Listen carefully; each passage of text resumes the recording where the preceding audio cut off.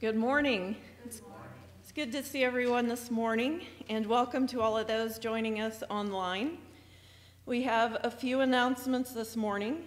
We are collecting coats for kids, and Rosella, how many have been taken in? 16, and I see some more out here today.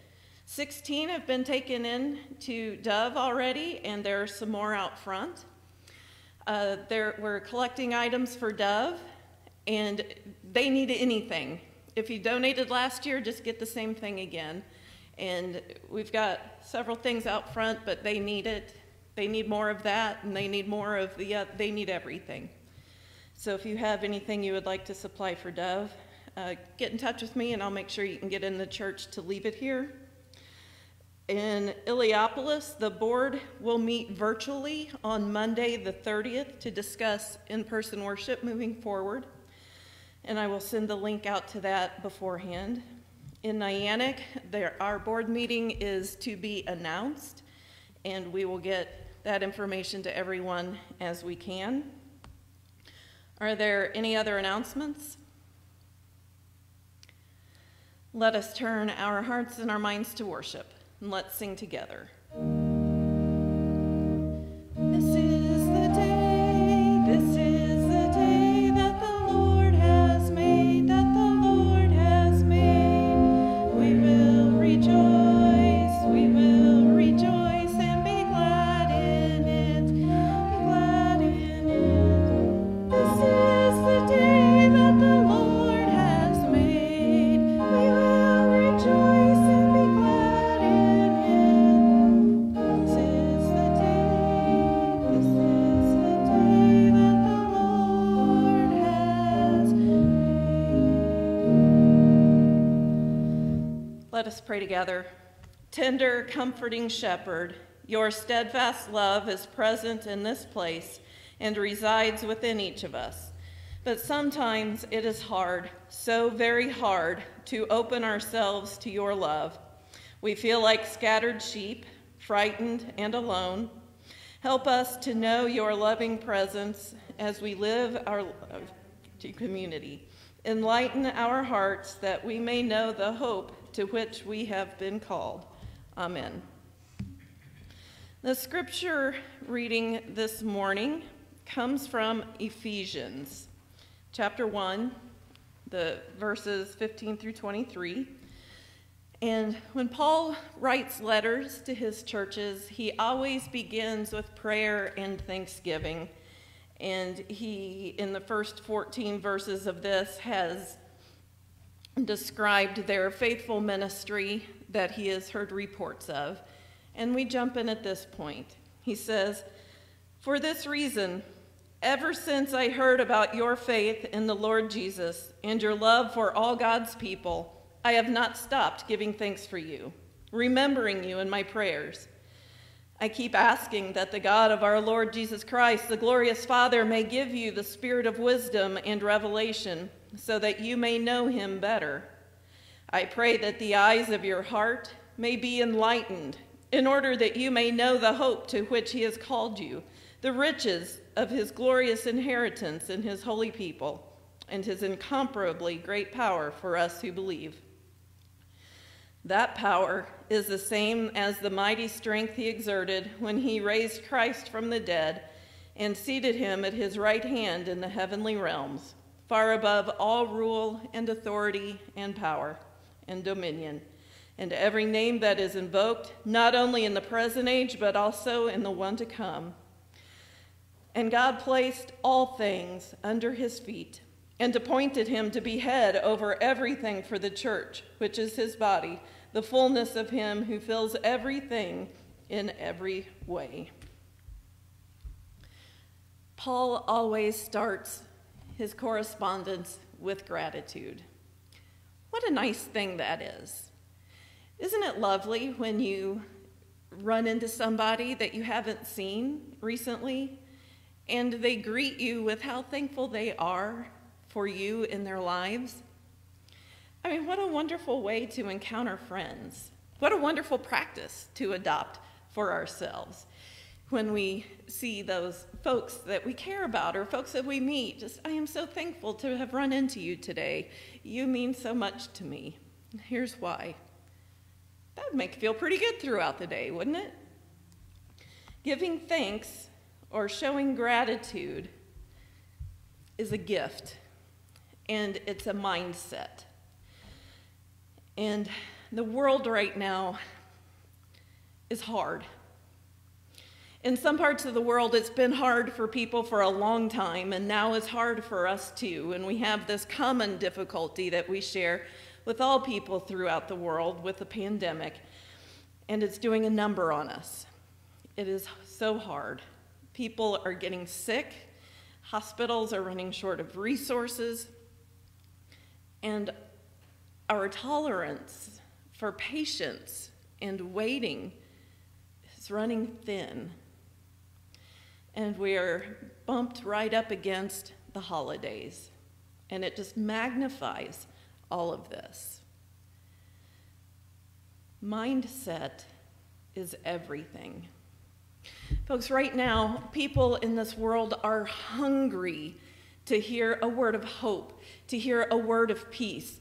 I met with a group last night, and I asked, what is one thing that you would want in this world? And every person said, peace. I just want to feel peace.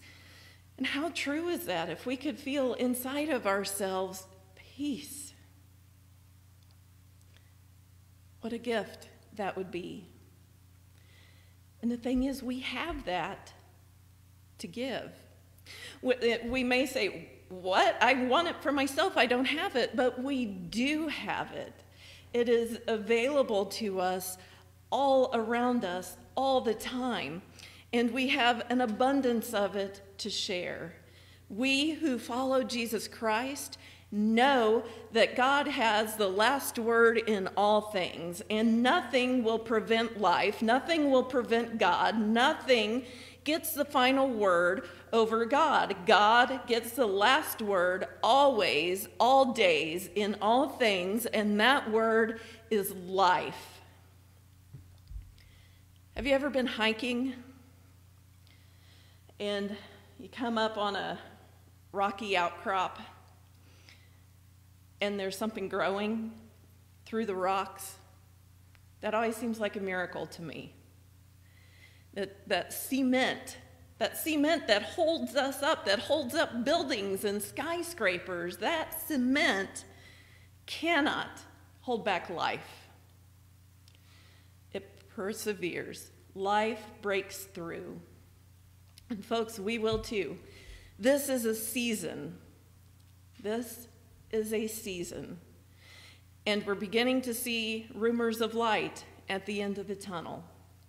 The vaccines are getting closer. We can see that there is going to be a season after this. And we are going to get there. And we can do this in the meantime. But we have to share what we know.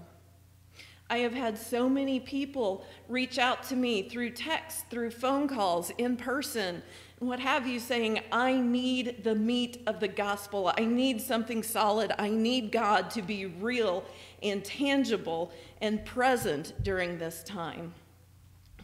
And we're coming up on a season of incarnation, the season where we talk about how God put skin on and came to live on this earth.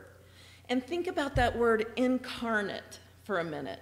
It's got the word carne in it. Now, I know a lot of us like to eat Mexican food. We know what the word carne is, right? What is carne? It's the meat. God is incarnate within us. God is in our very muscles and bones and sinews and fibers. And folks, it's time that we slowed down enough and took a breath and connected with that truth. Here's an exercise that I invite you to do to build a faithful habit moving into this next year. I want you to take 3 minutes every day. I want you to think of a gross place. like a trash dump or a sewer plant or whatever, some gross place. And I want you to go there in your mind. And I want you to see how God is present even there. Do that every day, 3 minutes. That's basically a commercial break during a TV show. Not that we do those anymore, but 3 minutes. Develop that muscle, because when you can do that, when you can see God even in the worst of places, then you develop that muscle. You develop those eyes to see and those ears to hear and that heart to feel, and you know that God is present. And then when your life slams right up against it, you already have those muscles, and you can see God speaking to you from the depths in anything that you are going through. So let's work on developing that muscle for the new year. Awareness of God's presence. And let's focus on gratitude. You know, if you talk to a dietitian, they'll tell you, you are what you eat. I'm going to tell you, you are what you think. Whatever you focus your mind and your spirit on is going to be your reality.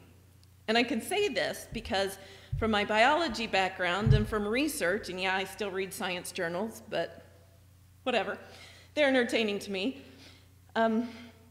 Neuroscience is learning more and more about the cells in our brain, and I've talked about this before, the glial cells, those cells that hold our brains together, our neocortex, that miraculously human part of brains that's capable of cognitive thought and reason. The glial cells every night are like Roombas. They go around our brains and they kick out all the garbage, clean it all up, and dump it out. And they know what's garbage and they know what is to keep because of the connections, the neural connections that are made. Neural connections are made by thinking on it.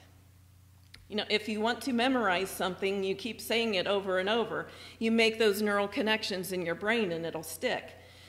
Well, at the end of the day, our brain clears out all the stuff that's garbage, the stuff that we haven't focused on, and it cements all of that stuff that we have.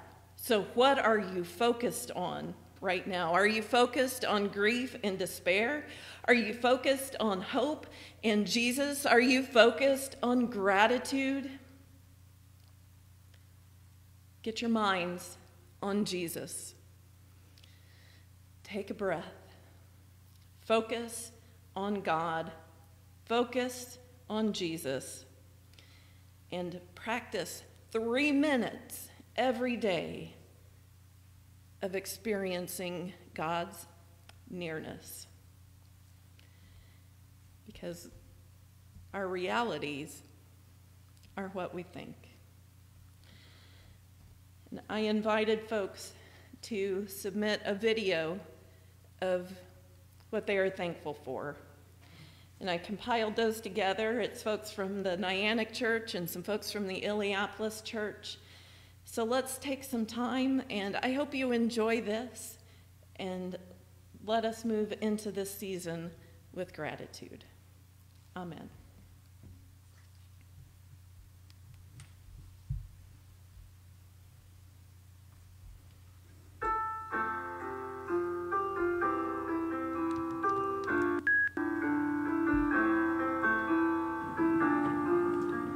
I am thankful for my family and my friends and for their health and happiness. I am thankful for long walks in the woods.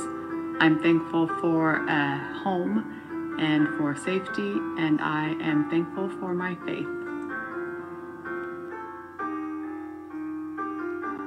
Hi. Tell them hi. Tell the church hi. Hi. Hi, church. Can you tell them thank you for Mommy, Daddy? Okay.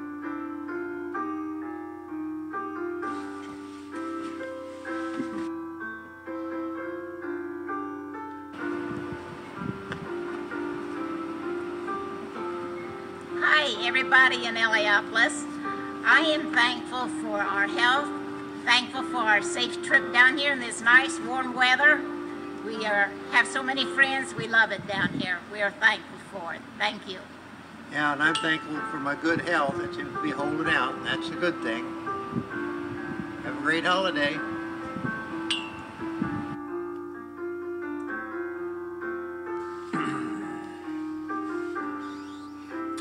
Good evening, everyone. Melissa's asked us to speak on some things that we've been thankful for this year, since we won't be able to have Thanksgiving church this Sunday. So a few things that I'm especially thankful for this year is, of course, is my family and my grandkids, and especially my new granddaughter, and our church family. Even though we don't get together very often, our church family is very important to us. And I want to also thank the God for letting us have a good farming season. Jeff, Kim, and I, we had a good season. We were safe, didn't get hurt, and everything worked out well. And also, I want to hope that everybody stays in good health, do your social distancing, and wear your mask. I also am thankful for family. It's very important to us, not just our family, but the church family also. But I'm also thankful for living in the country and having a country road. It's a great place to walk and to talk to God. It's a great place to see beautiful sunrises and sunsets. So I'm very thankful for that. And I'm thankful for the opportunity to be able to take advantage of that. I also want to say, people, I'm thankful that this is almost over. COVID is almost over. We need to hang in there till the end. We've been through the lockdowns before, and we know we can make it. We're coming to the end of COVID. As soon as the vaccine comes out, we can see the end that is in sight. So stay safe, wear your mask, and keep your distance. Bye.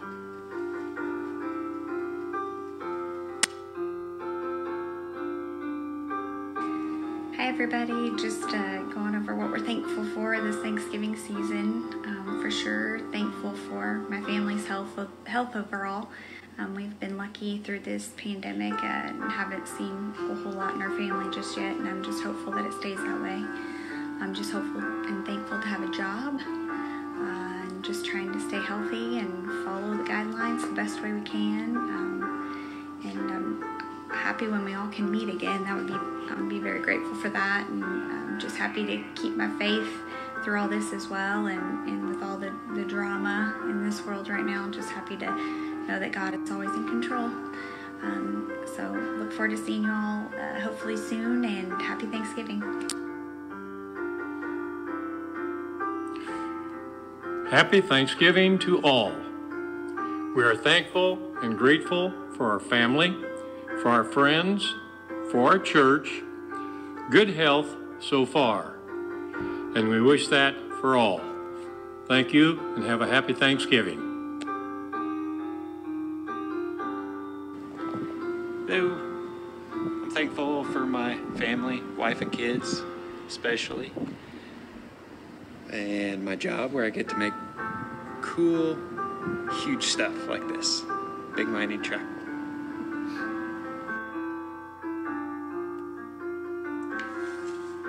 Hello, everybody. I wanted to talk about what I'm thankful for, so I wrote it down. I am thankful for God's many, many blessings on me. Let's start with my birthday and my roles in so many different ways. I'm thankful as a daughter, as a granddaughter, as a niece, as a sister, as an aunt, and as a great aunt, as a friend, as a wife, as a daughter-in-law, as a mother, as a teacher, as a learner, as a confidant, as a mother-in-law, as a neighbor, as a grandmother, and as a disciple of Christ. I am thankful for Jesus, who forgives me and this is predetermined by God because I am a child of God. Thanks be to God.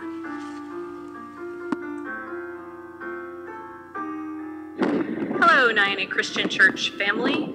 I am representing the Mann family here perched on top of the bucket tractor, cutting down a large bush. I am thankful for tractors, and especially for my family, for all the prayers and support that everyone gave during Kurt's dad's sickness and his passing. I am thankful that we have the faith in Jesus Christ to get us through everything, even this stupid COVID year. I am thankful for my children, for my husband, for my dogs, and especially just that we have the freedom in this good old United States of America to practice our faith. Thank you and happy Thanksgiving. Hi! Mwah!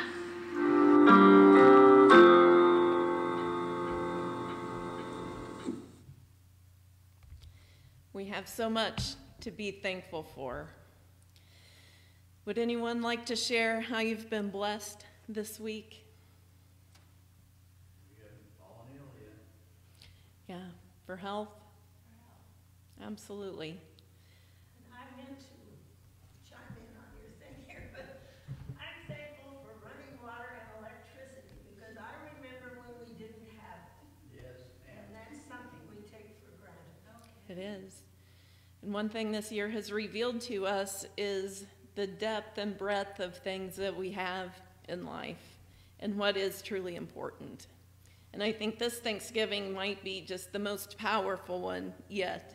Even if we can't gather with family, we can talk to them, we can visit with them on the phone and through technology, but we know what God has done for us, and we can recall that. We have so many concerns. Folks, COVID has affected so many in our communities and in our school districts. And just go through your phone, through the contacts, and just scroll through the names in your phone and pray. Pray for God's health, God's peace, God's presence for all of the people in our lives. Are there specific prayers to be shared this morning? Darlene Johnson's family. Darlene Johnson passed away this week, so let's keep her family and friends in our prayers. Rita Laughlin has moved into assisted living, so let's keep Diana and her sister and all of the family in our prayers. Are there other concerns? Let us pray. Holy and mighty God, in this season, we know that you are God, that you can step into our world and transform us far more than we could ever ask or even imagine. So we pray that you might open our minds to new truths about ourselves. We pray that you would reveal yourself to us in new ways. Help us, O God, to develop the eyes to see, the ears to hear, and the spirits to know that you are with us. O God, we pray for this whole world. God, there's so much brokenness and despair in this world.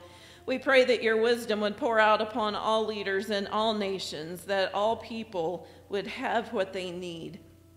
We pray, O God, for those who live in the wake of disaster and violence and sickness and death. We pray for those among our family and friends who need healing in their bodies, minds, and spirits. Hear us now, O God, as we take time to pray.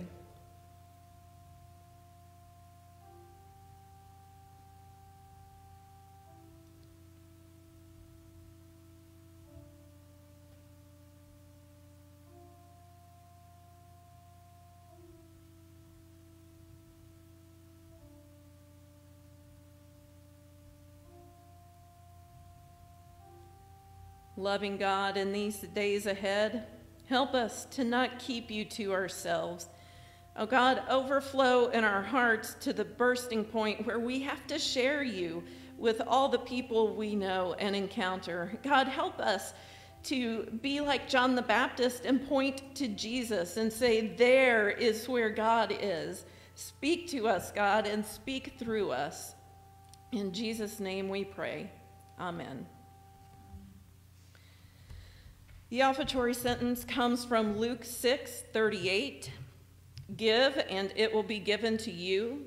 A good measure, pressed down, shaken together, running over, will be put into your lap. For the measure you give will be the measure you get back. And as we come with our offerings today, we come around this table and we give thanks to God for breath, for life, and for all things. Let us come around this table together.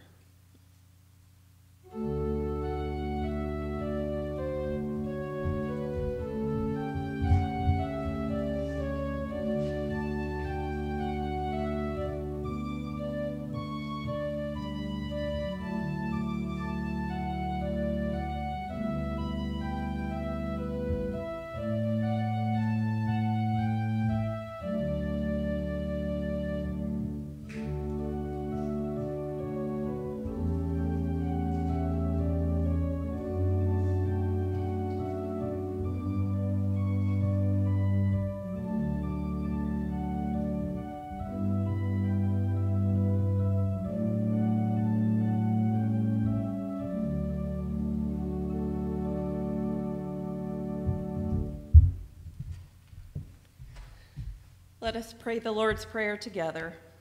Our Father, who art in heaven, hallowed be thy name. Thy kingdom come, thy will be done, on earth as it is in heaven.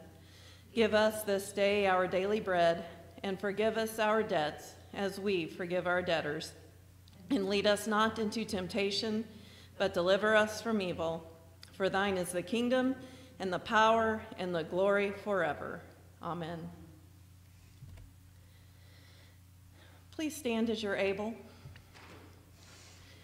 May the God of all joy and peace and love surround and uphold you today and always. Amen.